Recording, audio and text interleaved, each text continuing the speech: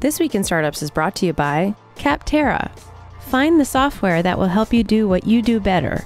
Join the millions of people who use Capterra every month. To start your search today, visit capterra.com/twist.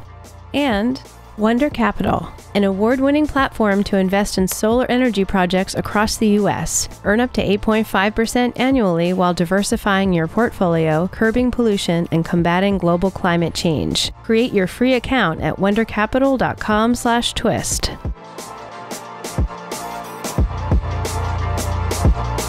Next up is Patrick from Stripe. Please welcome Patrick. Come on out.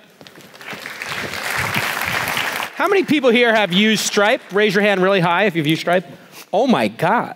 Oh wait, hold on. In your product, or not as a customer, but in your product. Raise your hand really high.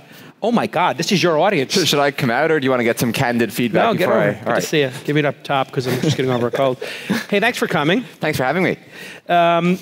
You've got a brand new product. That's right. And we're going to show a video, but I wanted to start just maybe giving people a little context and the history of the company. What's the footprint of Stripe today? We don't disclose many metrics about the business, but we say that we handle now billions of dollars of sort of aggregate revenue every year for sort of all of the companies building on the platform. We've many thousands of companies building on top of it, but we don't disclose the exact figures. One thing that's now the case because of Atlas, this project you just mentioned, that I think is super cool, is we now work with companies in about 124 countries. And so basically we now work with companies in just most countries. How many people work at the firm, generally speaking? We're about to hit 700. 700? That's right. And when did you start? And how did this all start? Right. So, I think there's a kind of broader phenomenon across the industry of sort of things that, and I'm sure many of you have sort of had this experience yourselves, where sort of things that you've been working on for a long time, the world suddenly thinks you've hit this inflection point and considers you an overnight success. You're like, shit, I've been working on this for a long time, right? And I think Stripe is kind of a good example of this, where we wrote the first lines of code for Stripe in October of 2009. So a long time ago, right? It's 8 years this year. We launched it publicly in September 2011. But there was almost 2 years of us just writing code, by ourselves or over time with sort of a small group of people. And so depending on how you count, we're somewhere 5-6 years again post-launch. But from our standpoint, we've been working on this for quite a while now, and sort of laying the foundations. And with things again like Atlas, which I guess we'll get to in a second, we've been sort of thinking about doing things like this for, again, soon it'll be for a decade, but sort of we're now reaching the scope and scale where we can kind of really go and execute on some of them. What was that pain point that made you start the company? I mean, I remember at that time, PayPal was just horrific to deal with. Like every time I tried to get into my account, it didn't work. Yep. Every time we tried to accept money from people, it didn't work. And then everybody would tell me the same thing. Yep. Do you have a PayPal card? I have one.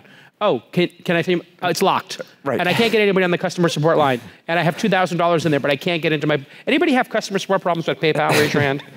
It's the whole audience just raised their hand. There was just like this they seem to have figured it out since, but there was this very dark period where nobody was running PayPal. Right. Was that what led you to have that opportunity to zip in there? Well, look, I don't want to speak ill of any particular company. That's my job. But we heard from our friends and from people around us building companies and so on that some of the companies they worked with were occasionally suboptimal. But it's easy to kind of focus on PayPal, and I think that's actually obviously they're pretty large and established and so on, but it certainly was not just them. And that sort of when we looked to just our friends, people we knew running companies and so on, most of them actually weren't building on PayPal, maybe perhaps in part for those reasons or others, or I don't know, but most of them weren't. Most of them were building on these legacy players, like they were working with banks, they were working with gateways, processors, sort of stuff like this, right? And they were sort of looking to buy sort of essentially a technology service from them, right? I mean, they wanted APIs for sort of turning credit card numbers or whatever the payment instrument was into money in their bank account, right? That's kind of the service they were looking to buy.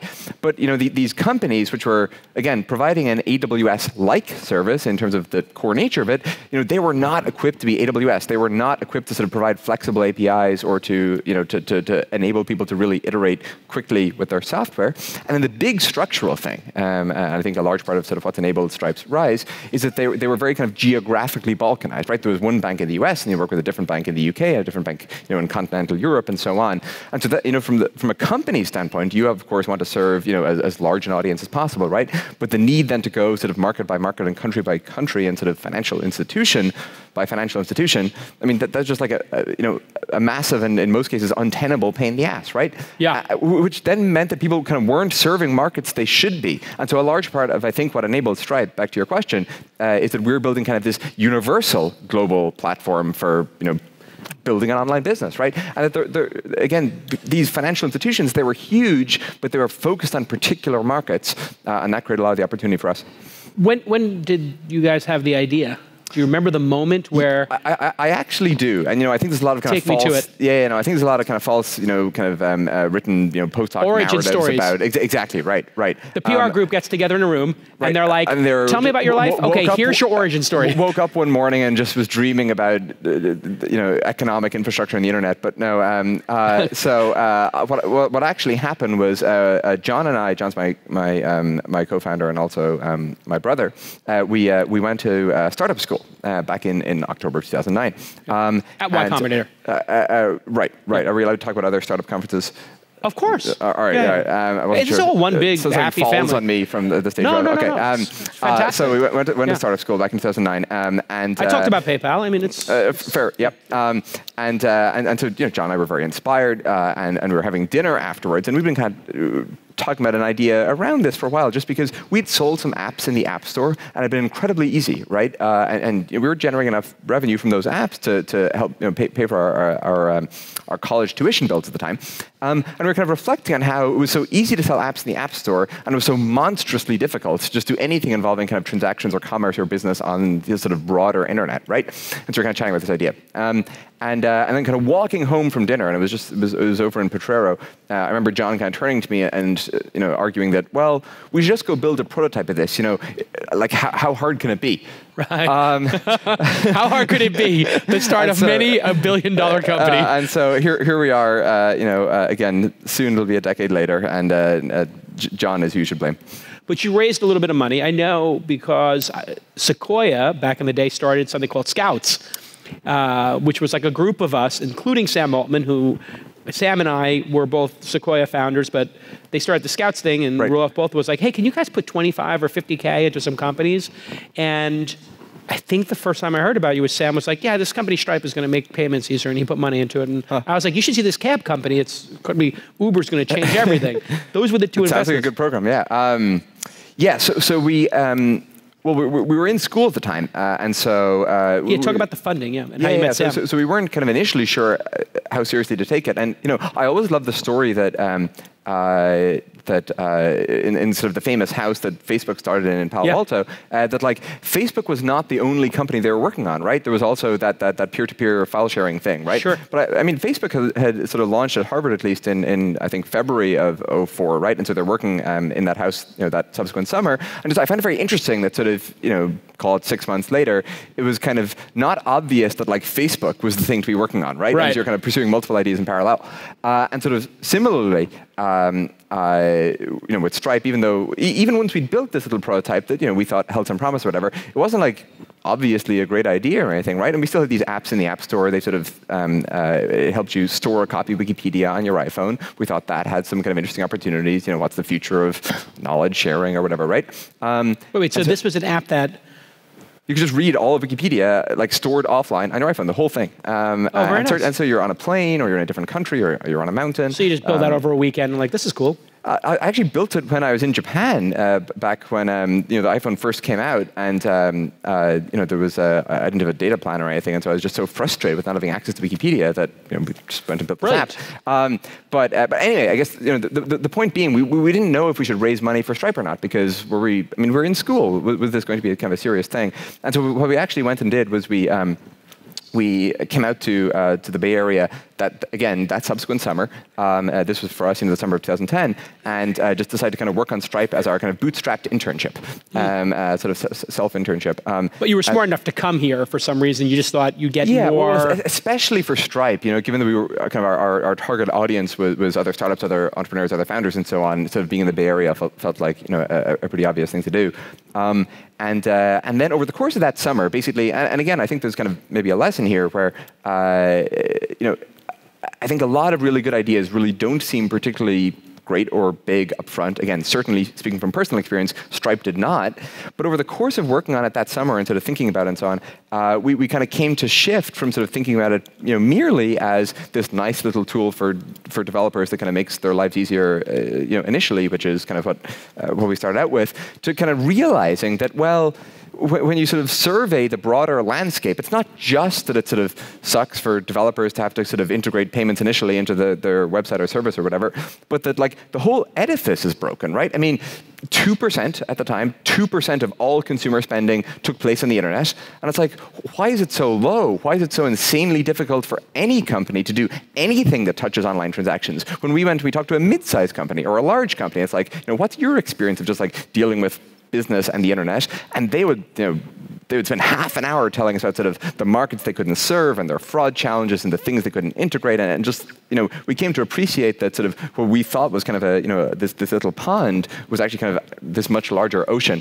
And so basically that summer we kind of made two decisions to drop out of school, or, as our mom continues to prefer we call it, to take, a leave of absence. And then secondly, we had to go, raise some initial money from Sam Altman and Peter Thiel and Sequoia and a couple of others. Hey, if you're a small or medium-sized business, even a large one, you're trying to find solutions to solve your problems, right? Wouldn't it be great if there was like a directory or a marketplace where all these great web services were found? Well, that service now exists. It's called Capterra, Capterra, Capterra. And they help you find the software solution that your business needs right now. You can just go to capterra.com/twist, and whether you need website building or customer service, project management, maybe you want to track applications and do email marketing, it's so easy to use. You'll find 400 different categories of software to choose from with thousands of ratings and reviews from actually people who've used this software. You get to have that experience where before you go to the restaurant, you can hear what other people did. Well, this is just like those services. Before you use the software, you can hear what other people who've actually used the software think. Millions of people are using Capterra every month, and it's free. That's the best part about it. There's no obligation. You don't even need to register. It's a free resource that will help you make the right decision when evaluating software. And you want to make the right decision because everybody knows it's a little bit of an investment, right? In which one of these software programs you pick, there's cost involved, there's onboarding time involved, there's training. You want to pick the right one, and Capterra will help you pick the right software to grow your company. Find the right software to help you do what you do better. Capterra.com/twist. Capterra.com/twist. Welcome to the program, Capterra. Everybody follow Capterra on Twitter, and if you're a super fan, you know what to do. Say thank you at Capterra on your Twitter handle and let them know that you love them for supporting independent media like This Week in Startups, where we all learn so much every week, twice a week, 100+ episodes a year.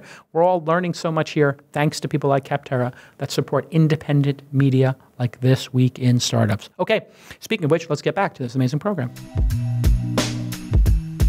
So I knew that this was going to be ridiculously huge when I asked what ticket software we were going to use this year, because we always have this painful experience of using other platforms. They take all of our money, the service isn't great. And a couple of years ago, somebody said, well, we just built our own. And I said, how did you build your own? They said, well, we're using this new thing, Typeform, which lets you fill out forms like SurveyMonkey or whatever, and it's really beautiful. And it's out of Spain. Mm-hmm. And then we just put our Stripe stuff in, and we're just doing it ourselves. And I said, wow, the world has changed. The entire value, and this was non-technical people. This is like, operations people. Yep. Set up their own ticketing company. Yeah, so there's two aspects of that story that I like, which I haven't heard before. But sort of first, the fact that they're based in Spain, right? And that sort of so much of the kind of potential of the internet is that the internet does not care about the sort of national borders of the atoms that you're sitting on top of, right? And you should be able to build something like Typeform in Spain or in Nicaragua or Indonesia or sort of wherever you happen to be, right? But sort of that's been impeded for so long by, I think, needless barriers. And then secondly, I think that sort of, again, the whole point of the internet is that sort of one can sort of create such amazing leverage from sort of once you get the right tool, right? I think it sometimes takes a while to discover what the right tool is. Again, sort of virtualized servers and AWS and now kind of GCP and so on being kind of good examples of this, right? But when you finally get the right tool, when you figure out the right abstraction, you go sort of enable people in the right way, you get push. And I think that sort of people have underestimated that for a long time. And I mean, people, again, when we had Stripe prototypes early on and we sort of showed investors, I mean, some of them, fortunately for us, we managed to raise some money. Some of them were like, some of them kind of got it. But a lot of people are like, why would people want a payments API? When, for you, did it become clear that this was going to be huge? Every entrepreneur has like some personal moment where they sort of walk out of the office and go, yes, or they just can't sleep because, my God, it's so clear that this could be huge. Yeah. When did you have that first moment where you're staring at the ceiling and going, my God, we got something here?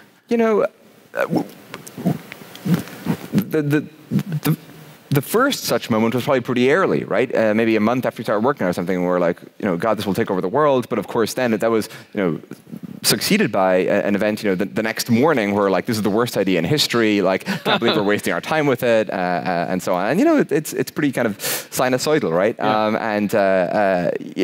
Again, I think this is something that tends to get glossed over in the histories and the public narratives and so on, right? But like, from my personal vantage point, again, there were absolutely moments, many of them kind of early on, where I thought there was real potential here. I thought that we were willing to drop out of school. I thought that this could really become something, but kind of break your mother's heart. Right. For every such moment, there was a sort of counterbalancing. Yeah. Like we're two kids, and if we stand on top of each other and put a suit around both of us, we can kind of pretend to be an adult, and like we got to work with these banks, and like I remember our first meeting with a bank. And I don't know if she literally had like the security button under the table, but like I think if she had one, she would have been pushing it. And she told us in no kind of no uncertain terms that there was no possibility that they would work with us, right? And so again, I guess because subsequent to our launch, we were fortunate we've had sort of a lot of traction and so on.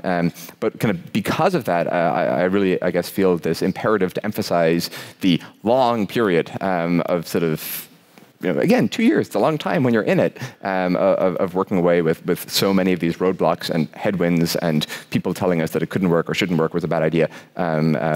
Mostly because I think that for others, either here or elsewhere, who are sort of having that experience, I mean, it could mean that you can't actually do it, or the idea is a bad idea, or whatever, right? Or it might not, right? And again, certainly in Stripe's case, the fact that post hoc it turned out to work, at least so far, that still meant that we had all of that questioning and all of those challenges in the early days. What was the darkest moment? The moment where you're like, this is not going to work. Yeah, so there was a moment very early on. Now sort of Stripe is replicated across multiple data centers and invested kind of a huge amount in redundancy and availability and failover capacity and everything else, right? That was not the case, 4 months in, call it. Maybe it was a little bit more, maybe it was 6 months in. And 6 months in, we still ourselves, of course, took it very seriously, and the fact that sort of our customers were relying upon us for their revenue was a big deal for us, right? And so my pager went off at 4 a.m. one night, and the API was down. And again, this is not like a social media app or something, right? This is the conduit for our customers' revenue. So it was a big deal. And so I remember kind of immediately heading to the office. We lived very close to the office. I was at the office within 5 minutes, 4:05 a.m., and started to kind of try to figure out, diagnose what was going wrong. And it turned out that sort of an upstream switch at our data center had failed, and nominally they had redundancy on multiple internet connections, but it had been misconfigured, and so it was all down. And so we had multiple servers, but like the underlying uplink connection was broken, and so upshot being API was down, and we couldn't do anything about it. And it was amazingly painful, right? Because the thing is down, you sort of want to be kind of furiously typing, fixing, getting it back up, whatever, and you just couldn't. Had to, wait on hold, and we were getting these kind of forlorn updates from the data center every 15 minutes. That's kind of their progress in fixing it. Eventually, this felt like one of the longest 8-hour periods of my life. It was almost literally 8 hours. They sort of got a new switch and they replaced it, and the whole thing came back up. But that's not why it was the darkest moment. The darkest moment, of course, was because I was bracing myself for the deluge in complaints and dissatisfied customers and anger and vitriol and everything else. And 1 p.m. rolled around, and as far as I could tell, nobody had cared or noticed. Wow, dodged a bullet. And on some level that was good news, but as I reflected on it, I realized that it was actually kind of existentially bad news. I'd been up till very late the night before, maybe till 1 or 2, and I'd gotten very little sleep. And so I just remember walking home from the office to go catch a little bit of sleep after that, and it was not a great day. It goes back to when Airbnb would have problems in a city, or the Twitter fail whale would happen, and all of us would be going crazy talking about it. Right. And it would seem to the people inside those companies like, oh my God, this is it. This is really a problem. For and sure. The next day, the number of user signups would triple or go 10x. Yep. Because people go, what's Airbnb and why was it banned in this city? Right. Can I have it in my city? For us, we didn't even get that subsequent surge. No bump? No silver bad news lining bump? here. Yeah. It was there was, again, an extended period of the world, I think, being fairly... did not pay a lot of attention to our existence.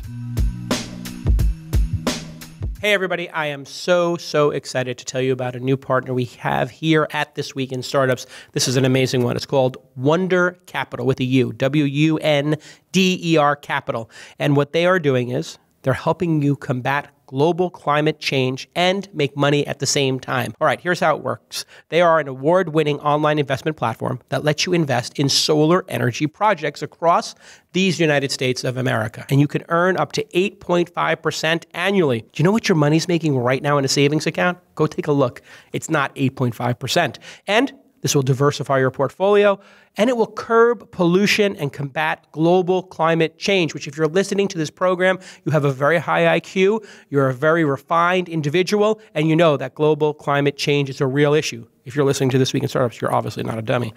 Your investment goes directly into helping U.S. SMBs install solar panels. You know what SMBs are if you're listening to this program, small and medium-sized businesses. And those businesses will repay their loans to Wunder with a U, and you get monthly payments directed into your bank account, right? Direct deposit right in there. Best of all, Wunder Capital takes no fees for investing your money. Kind of screwing it up for me. I take 20%, 25% of what my LPs give me. I get a carry, but Wunder Capital takes no fees. They offset the CO2 emissions from almost 3 million pounds of coal burned. How amazing is that? I'm so proud that they're a sponsor of this program. They're supporting independent media, and they're going to help you make up to 8.5% a year. This is what the true fans of This Week in Startups need to do right now. Go create a free account at wundercapital.com/twist. Remember, that's with a U, W-U-N-D-E-R capital.com/twist, and you can do well and do good at the same time. I've heard of triple bottom line companies. This one feels like a quadruple bottom line company. Look at the U.S. small businesses here in the United States of America. We're going to make America great again. They're going to get loans for their solar. You're going to get an 8.5% return. The planet is going to get saved. And hey, Wunder is probably going to do pretty well too. Quadruple bottom line capitalism from Wunder Capital. Wundercapital.com/twist. And if you're a super fan of the show, say thank you at Wunder Capital for supporting at Jason and TWI Startups. Go ahead and do that on Twitter, and I will like it and retweet it. All right, let's get back to this amazing program. So I want to play the video of this new product you have, and then afterwards you said you'd make the big IPO announcement. So let's, your PR people right now just like totally spit their coffee out. They're like, oh my God, why did we agree to do this? Yeah, He's not going to announce anything in an IPO. So frame for us what we're going to see in this video. Sure. So Atlas is a product that we sort of first announced back in February of last year.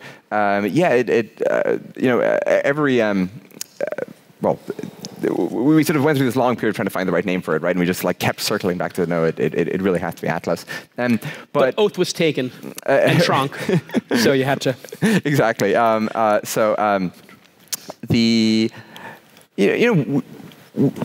John and I grew up in Ireland, and didn't move to the US. Where, Dublin? Cork? No, in like the middle of the countryside. Like basically kind of between Limerick and Dublin. I mean, closer to Limerick than Dublin, but kind of beside this lake, and our internet connection came by satellite because they couldn't run a phone line that was reliable enough to be a conduit for internet, and so it was really pretty remote, right? But sort of a lot of the experience of growing up was sort of trying to get access to things that like we knew existed, but because we're in the middle of nowhere in Ireland, sort of couldn't for whatever reason, like they weren't available in Ireland or not in our part of Ireland or whatever, and so then kind of when we started Stripe, it was first available to businesses in the US. But that was actually kind of painful to us, right? Because the vast majority of internet users are not in the US. The vast majority of aspiring entrepreneurs are not in the US. And again, coming back to kind of your Typeform example, like it should be possible to build that company, anywhere where there exists an internet connection, right?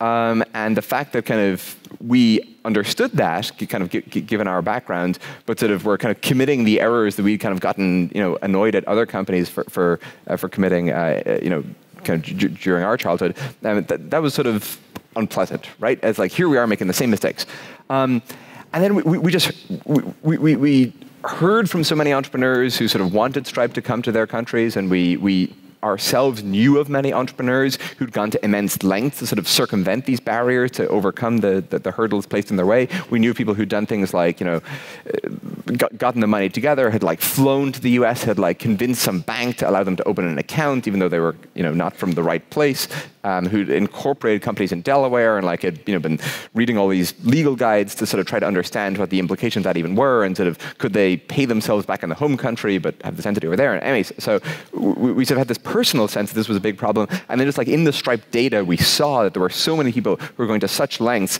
to kind of surmount these stupid barriers that were placed in their way. And then when you think about it, what an entrepreneur, really anywhere in the world wants is to have access to first-class infrastructure, right? And they're not kind of, you just want to be able to use kind of the same things that the best companies get to use, however you define best, right? And today, the vast majority of the most successful technology companies, they're Delaware corporations, and they have a US bank account, and there's just like a standard pattern, right? And of course, as with any pattern, there are exceptions to it. Things look different in different parts of the world, but just like that's kind of the standard archetype, circa 2017 for the most successful companies. And so kind of the thinking for us was like, how do we make that standard archetype available to as many entrepreneurs as possible? And when you look into the details, what you find is that, well, actually, you don't need to be a US citizen or a US visa holder or a US resident to be the owner of a Delaware corporation. Many people in the world are sort of the owners of Delaware corporations without being US residents.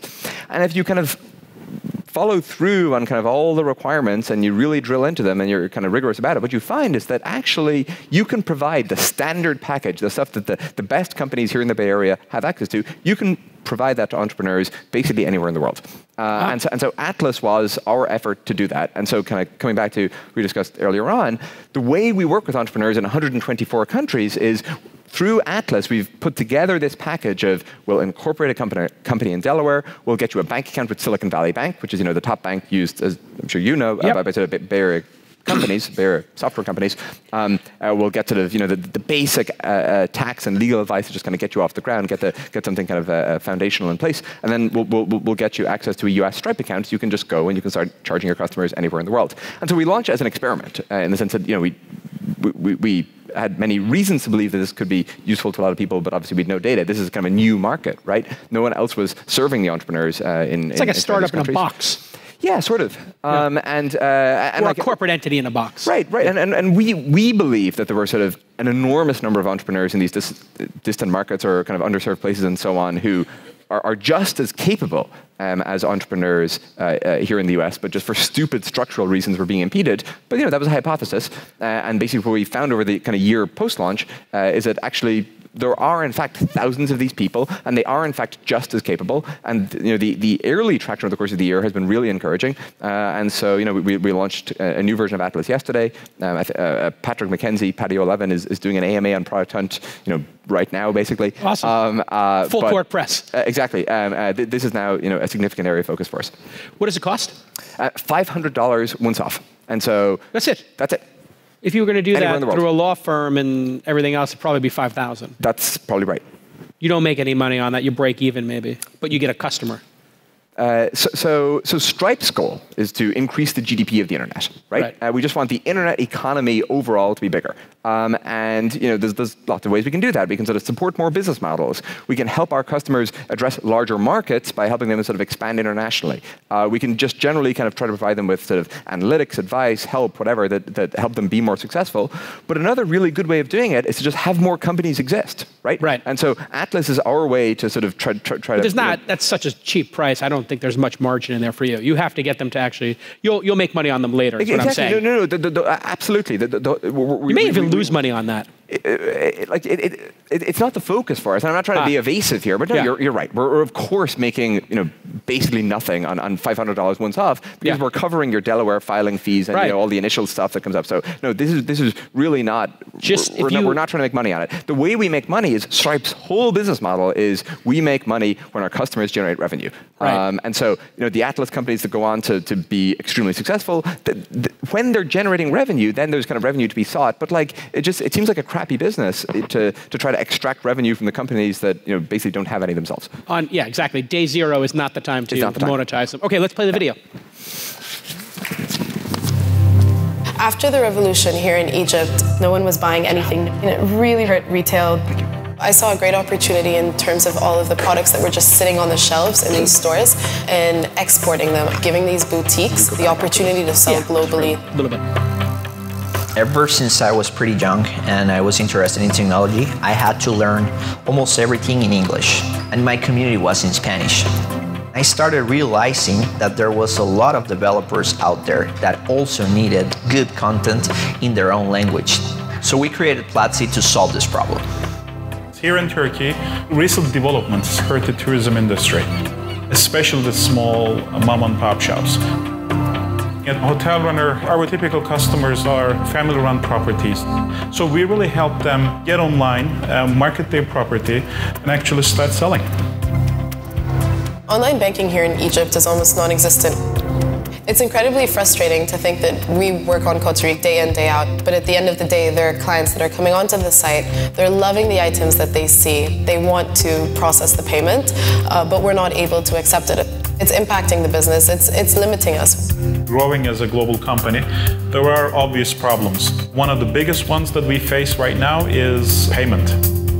When we first launched Platzi, we needed to charge people from all over the world who speak Spanish. So you try to think, where should I incorporate? We had to do everything here in the US.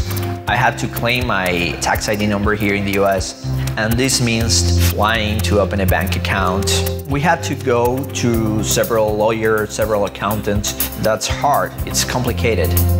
If we can't get paid for the services, we can't really survive. When we heard about Atlas, all three founders went just, yes, this is it. We're going to solve this problem finally. Atlas is going to make it so much easier to accept payments in dollars and different currencies and not have to relocate elsewhere in order to do that. We're always going to have our Egyptian roots, but it's going to put us on the global stage.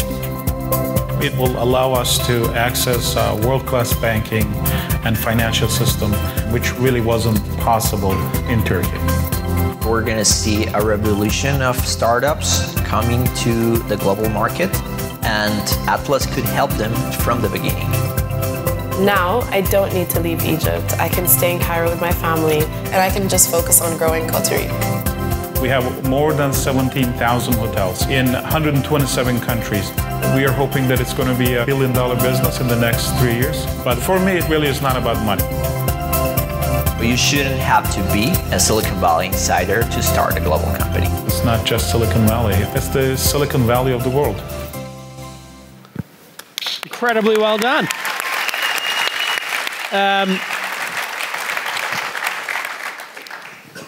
Company's done incredibly well. How do you think about the public markets, just generally? We're going to hold off for as long as possible from partaking in them. Genuinely, from our standpoint, and sort of Atlas, I think, is a good example of this. As we think about the idea of growing the GDP of the internet, there are so many things that we want to invest in on that front that are just going to take a long time to come to fruition. And of course, there are good examples. There are some good examples of companies that I think have done a good job of sort of maintaining really long-term time horizons while being in the public markets. Amazon being the kind of most famous and prominent example. On the other hand, if you look at kind of Amazon's early history, they had an incredibly turbulent time for sort of their first couple of years as a public company, and sort of now 2017. Amazon is up whatever 50% year over year. Exactly, it all looks great, but sort of they really had a tough time in the beginning, and so I think there's, and this is a broader kind of structural challenge, across the industry. But I think being a public company certainly does not stop you from taking a really long-term time horizon, but it does make it more difficult, and so much more difficult. And you have all your employees looking at a stock price every day, which Bill Gurley said when he was an analyst, he wrote a paper to try to get the employees to stop, Amazon's employees specifically, to stop looking at the stock price and focus on work. Yeah, and I'm sure that worked just as well as you might think. But from our standpoint, I think being a public company kind of makes sense when you've reached sort of some kind of some point of stability, some plateau of you've done the stuff that you at least initially set out to, and we feel like we haven't. We're still very early in sort of this trajectory that we first established, and just because we work with startups and technology companies, they themselves have lengthy trajectories, and so this is just going to have to be when you're building infrastructure. There's just long time horizons involved. Slightly technical founder question, but how do you then think about liquidity for early employees, secondary sales? Do you try to run that like a process, like I understand Elon does at SpaceX? Do you believe in it? How do you manage that window of keeping people invested? Because now you're in year 7, 8, 9, 10. I think this is a big question across the industry of like, what are the points between being sort of fully private with sort of no access to liquidity and kind of no trading in the stock to obviously fully public and so on, right? And I think that sort of obviously that there's part of what makes this challenging is like there are so many constituencies here, right? And kind of not just the constituencies here in Silicon Valley, but also various regulators, most notably the SEC and so on, right? Part of what I've been encouraged by is sort of I've talked to kind of multiple people involved, including people who've spent sort of a very long time analyzing this and sort of really digging into the regulatory details. I think for the first time there seems to be kind of a real appetite in many places to figure out a better model, because ultimately, like, to the extent that the public markets do make it harder to take a really long-term time horizon around innovation, that's bad for the country overall, right? It's in fact even bad for investors long-term, right? Because they can't reinvest, they can't get liquidity, they can't hire more people, they can't be more audacious with the next set of companies. Exactly, and so I don't presume to know how this is going to evolve. It's still very early days with the new administration and so on, but my hope, I guess, is that some new models come into existence that enable companies to sort of, on the one hand, start to sort of broaden their investor base and provide liquidity to insiders or to early investors who don't want to be late-stage investors, and start to kind of thread this needle. All right. On that note, let's hear it for Patrick from Stripe. Thank you. Well done. Good job.